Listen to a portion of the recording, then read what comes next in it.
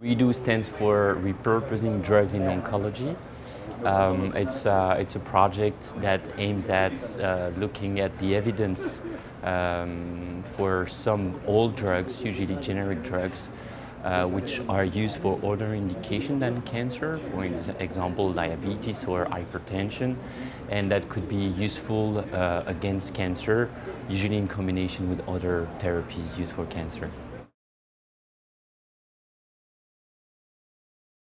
So repurposing all drugs, the main advantage is that it goes, because we have a lot of information about the safety of those drugs, it's easy to use them in cancer patients. We have no concern about the safety. We know a lot of information about their side effects, contraindication and so on.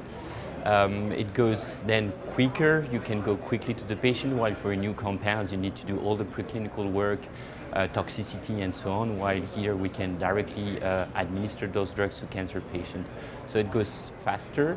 The other interesting thing that's because those drugs are old, they are cheap, and as you probably know, the cost of new cancer drugs is skyrocketing, which is problematic for all economies in the world, even for the high-income countries. So by using those old generic drugs, we could address part of that problem.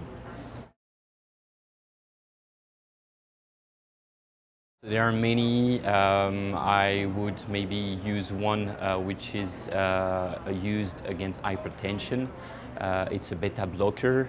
It's called propranolol, and it has been shown to potentially be of interest in breast cancer, colorectal cancer, and many other cancer.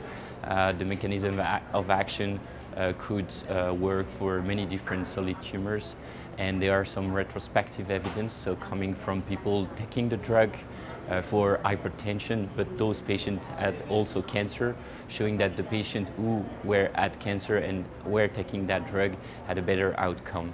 And there are also some preclinical work in mice showing that using propranolol in some tumor models could be of benefit.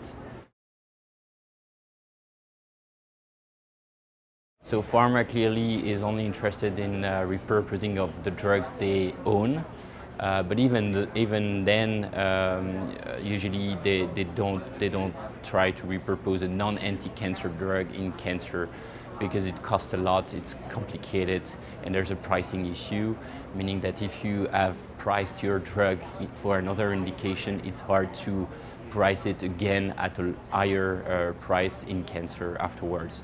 So pharma companies are not really interested in drug repurposing. For the generic drugs I just mentioned, there's no way to make money out of it.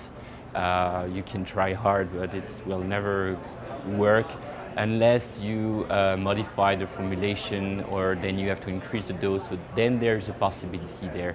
But in most cases it's not possible. Then it's foundation, charities, government. We would like government to do more repurposed trials, and this is also one of the reasons why we started the ReDO project, just to raise awareness and try to find additional partners to do the trials.